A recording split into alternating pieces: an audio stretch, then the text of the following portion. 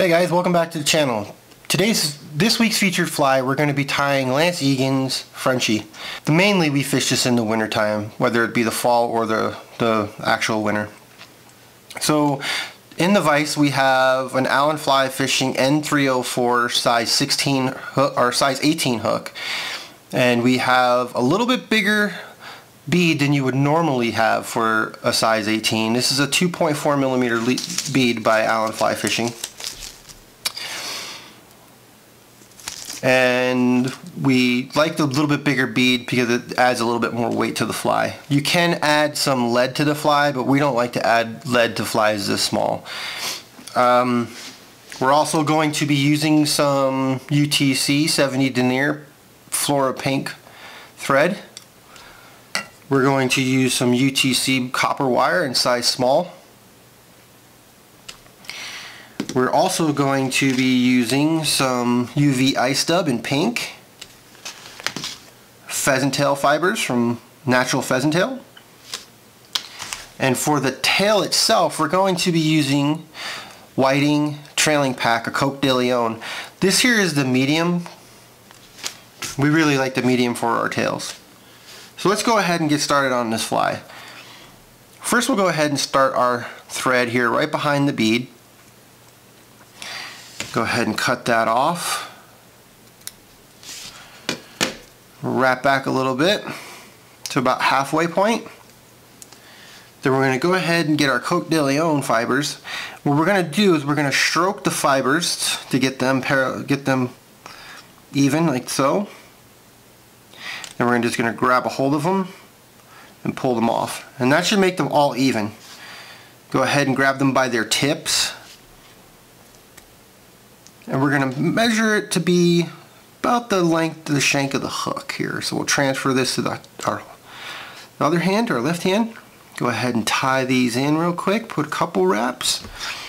And if they're a little too long, all you got to do is just go ahead and grab a hold of the tips here and pull them. And that looks about right there.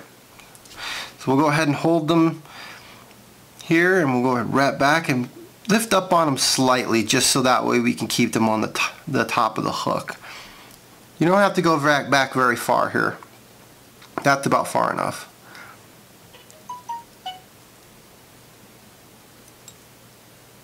We're going to go ahead and wrap these fibers right into the bead there, because like I said, we have a little bit bigger bead than this for this hook, so we're going to have to stuff a bunch of stuff in there to fill the void there.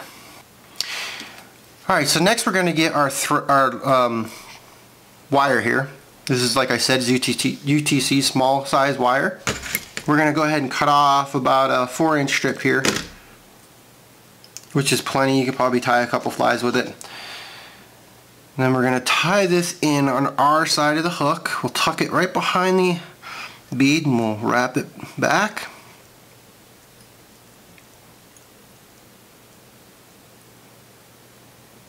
Right about there. We'll wrap forward.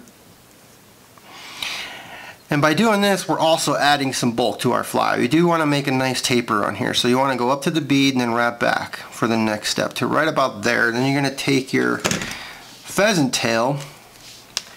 We're going to cut off about 5 or 6 fibers from the pheasant tail here for a size 18.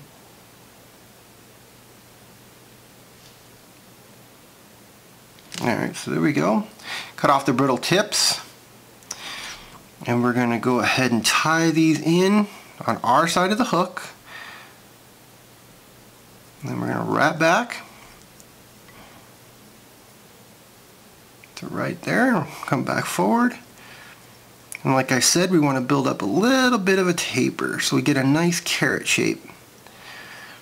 So we'll wrap to behind the bead and we'll wrap back a little bit. Right about there, and then we'll wrap forward again. And that'll give us the taper we're looking for. So we'll leave the thread right behind the bead.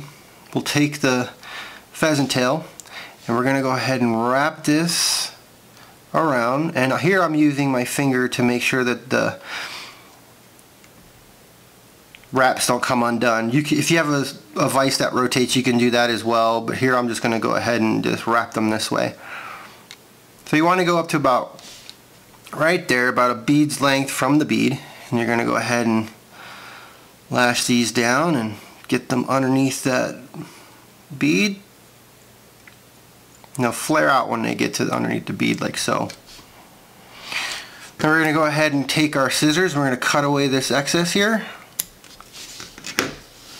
And then we're just going to wrap a couple more times to get those butt ends underneath the bead, and we're going to come back to right about there. And we're going to take our wire, and you can counter wrap this if you'd like. We're going to go ahead and counter wrap it here, and what counter wrapping does is it makes that wire stand out just a little bit more. And when we get to it, we're going to go ahead and capture our wire, and we're going to break it off, helicopter it off. And we're going to wrap back a little bit to right about here. We're going to go to our ice dub. We're going to get a little pinch of dubbing, not much. You don't need too much with this dubbing. And you could do this in a bunch of different colors. We just chose to do pink today because pink works really well for us. And we're going to go ahead and create a nice little ball right in front of that bead. Alright, so now we're going to go ahead and get our whip finish tool. And we're going to whip finish a couple times to build up a nice collar here. And we're going to go ahead and cut away the thread.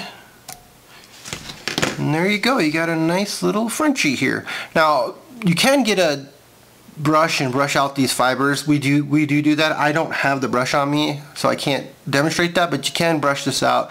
And the buggier you make this fly look, the better it fishes.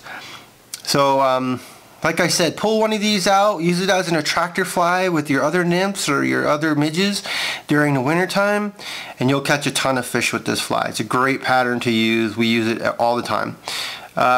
So here's the fly of the month or the fly of the week for this week. Lance Egan's the Frenchie. If you haven't subscribed to the channel, please subscribe to the channel. Like I said, we're going to have a bunch of videos coming up, so that way we can get caught up, get our channel built up a little bit. And as always, guys, tight lines.